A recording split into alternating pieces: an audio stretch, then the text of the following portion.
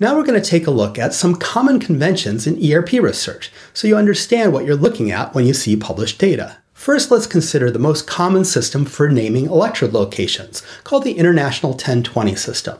It's called the 1020 system because it involves measuring the head and placing electrodes every 10 or 20% of the distance between key landmarks.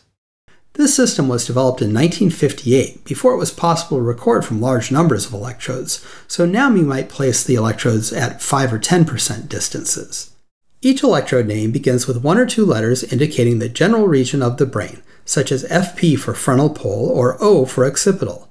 These letters can be combined for in-between regions, such as PO for electrodes near the parietal-occipital border. The letters are followed by a number. We use odd numbers for the left hemisphere, even numbers for the right hemisphere, and a Z to indicate 0 for the midline. The numbers get larger as we move farther away from the midline. For example, as we move away from the midline toward the left side over frontal cortex, we have electrodes F1, F3, F5, F7, and F9. Now that you know the general system, you don't need to memorize every individual electrode name. If I ask you where electrode FC2 is located, you should be able to figure out that it's near the border of the frontal and central areas, in the right hemisphere, and close to the midline. Some EEG recording systems don't use the 1020 system. Instead, they use a geodesic configuration that guarantees an equal spacing between each adjacent pair of electrodes. These layouts use idiosyncratic numbering systems, and a publication will typically say something like, "These are data from electrode 27, which is near the P2 location in the International 1020 system." Now let's talk about conventions for plotting ERP data. You might have noticed that the ERP waveforms so far have shown only a single electrode, even though most labs typically record from between 20 and 128 electrodes. If we showed the data from every electrode site, you'd end up with something like this, where it's nearly impossible to see what's going on. We record from many electrode sites simultaneously, but the waveforms at nearby sites are typically quite similar, so there's usually no point in showing all of the electrode sites in a journal article. Instead, we typically show the data from a single electrode site, or maybe a few sites, and then we show scalp maps to show the distribution of voltage at a given moment in time.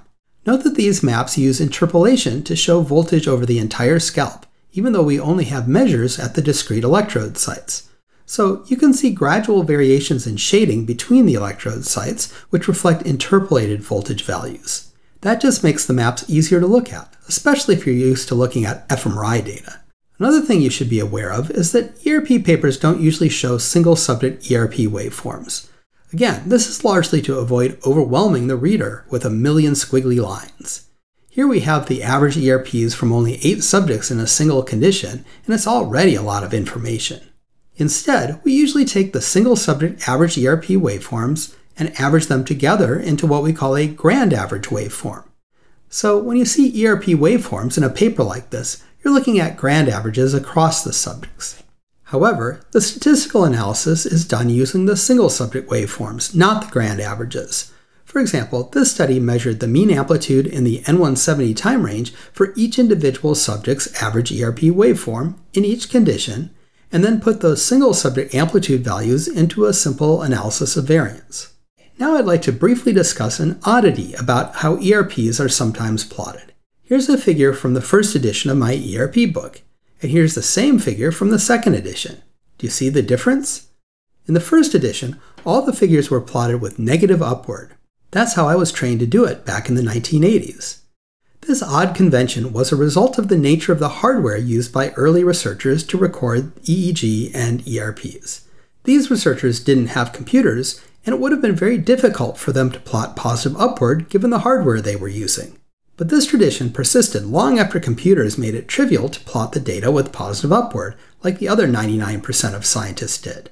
I eventually saw the light, so in the second edition of my book, all the figures were plotted with positive upward.